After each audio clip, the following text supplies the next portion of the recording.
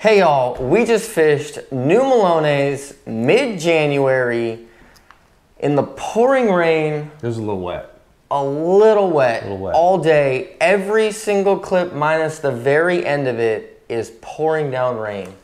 So it was fun. We went to Melones because we got requested by a subscriber in an earlier video. So we made a run out there.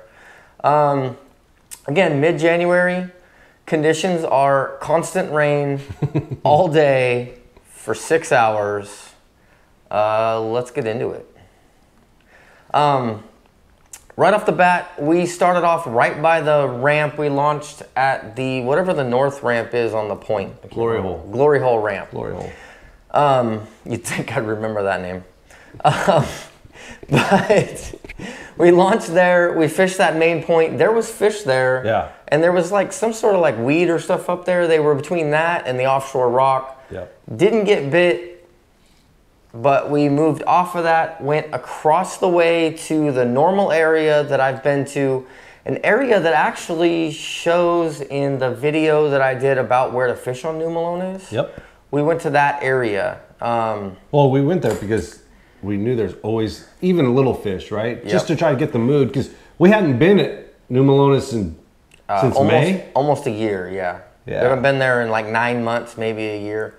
And that's why we went to that area, because there's a reason why I talked about it. It's a community hole, and it's a community hole because there's always fish on it somewhere. Yeah. Started out the day, and I caught a fish on drop shot on Sorry Steve, which is watermelon candy flick shake in the 4.8. And then we actually noticed that they were a little more active shallow. Yeah. And they were up a lot shallower than we thought they would be. We expected to fish super deep, like talking like 30 or deeper is what I was walking into it thinking. That's not the case at all. So we basically noticed there was up shallow, and then he picked up a jerkbait. Yeah, I picked up a cherry spawn jerkbait, the Mega Bass 110 Junior +1. And the water temp was like 54 to 56 degrees. I was thinking like we're gonna have to, like a slow pop, like a pop and pause and pop and pause and let the fish come. And they were coming up at it, but there was no commitment. And then one of the times I was about halfway back and I just started popping it, coming back in, and they ran at it. Yeah. And I was like, oh, all right, I know what's going on.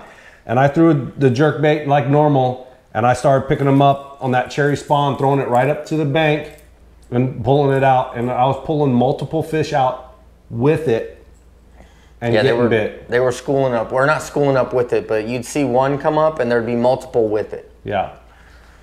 So started going through that, and then I caught a few fish doing that. Yeah. And we kept going down the bank, just playing around, and then I noticed. And the playing around was we picked up crankbait. I did crankbait. We had A-rig we threw.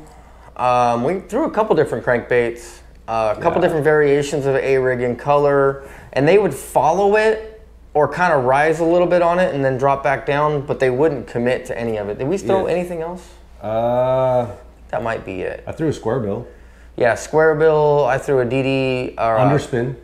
Threw an underspin. I forgot about that. Underspin. Yeah. And the Norman Little N is the other one that I was throwing. Yeah, and it was almost like they wanted that triggering bite, right? Like they would look at it as it went by, like the crankbaits and stuff like that, the square bills, but they weren't gung ho about it. Yeah, they wanted that pause, but they still wanted it fast. Yeah. So anyhow, we're going down the bank, and they weren't committing. They stopped committing on me with the cherry spawn.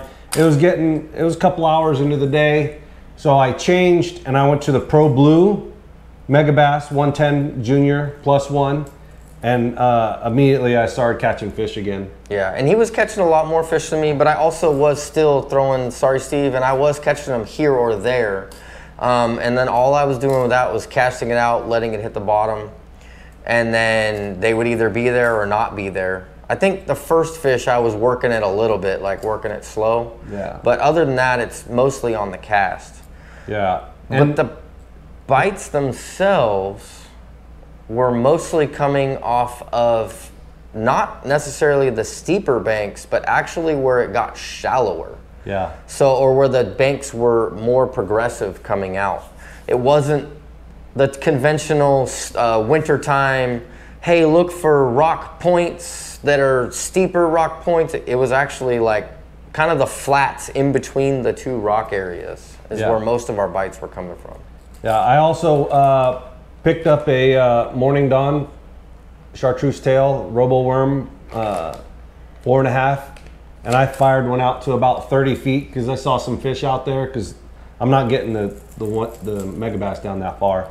And I threw it out there and I let it go all the way down the bottom, and I picked up a decent fish out there way out deep too. So they are out deep, but they are shallow. You could go have a great day. Yeah, they're still active shallow, which was, like I said, surprising me. The other color that I was throwing was, it's this keeper worm.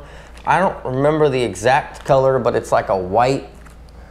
It's like a salt and pepper. Salt and pepper, chartreuse tail, I think they call it like blue glimmer or something like that, but it's mainly white. And again, that was drop shot.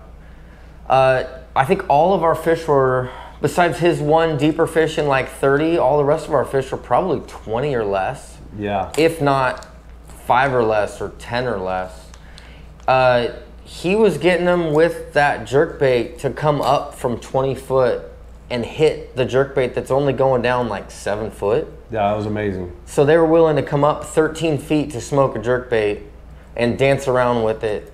They were definitely willing to be aggressive and not shut down. Correct. And we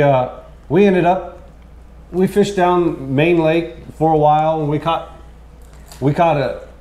a couple limits, I think, going down Main Lake easy, and then we decided to go up one of the arms back in the creek. Another spot that I talked about in that other video, another confident spot, that had tons of bait in 80 foot of water, like fill the entire ravine of bait in 80 foot of water, but the fish around it weren't playing. Yeah, there was definitely fish around it, but they were definitely deep with that bait. They were down there. But there was a ton of bait. Like at first, James thought it was trees down there. And, and then we realized, we dropped the forward scan and was like, oh. Yeah, when we were driving in, it was an area where trees had been in the past. Yeah. And as I was driving in, I could see on the 2D as I was driving on pad, and I thought, oh, well, there's the trees. And they're like 80 feet deep. And then when we were coming back out, I slowed down to graph the trees and realized that it wasn't trees, it was bait. It was bait. And a lot of it. We didn't spend much time on the deep ones on those because if you hook them in 80 foot, it's hard on the fish. You're probably going to kill them. Yeah. So we left those alone. I've definitely caught fish that deep, and they're more than likely eaten down there, but it's not worth it fun fishing. Yeah. So we kind of went up to where it was like 40 foot and played around with those fish and didn't get them to go. Didn't spend a lot of time. I think you missed one up there. I think you got a bite. I do. I forgot. We went over to it's like a hump, submerged hump, and I did get a bite off of that on drop shot, off of Sorry Steve, but I missed it because I was not paying attention. Yeah. But the fish at Melones are definitely active. They're definitely firing away. You can go there and have a pretty good time. And we were there, and it was, I'm telling you, it was pouring down rain. Yeah. We had rain gear, everything on, ready to roll, but I still was wet. Yeah, it came through. It was raining enough that it came through gear.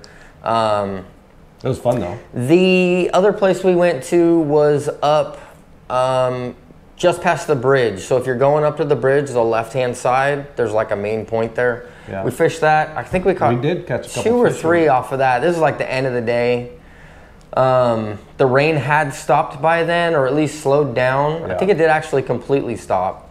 And it was like 1, 2 o'clock-ish, and we decided that we'd already caught a lot of fish to hang it up and bounce. And picked up a fish right when I reeled up. Yeah, right at the end. He actually, it was time to go. He had his rod laid down. We're screwing around doing that. And he goes to reel, sitting down in the back seat or in the passenger seat, starts reeling, and his line just loads up. Catches one more fish, and well, that was it for the day. Yeah, that was on that morning, Don. It was a true dead stick. But New Melones is a place to be. It's definitely active right now. It's not a bad place to go. So don't be afraid to try it, and don't be afraid to try shallow. Yes.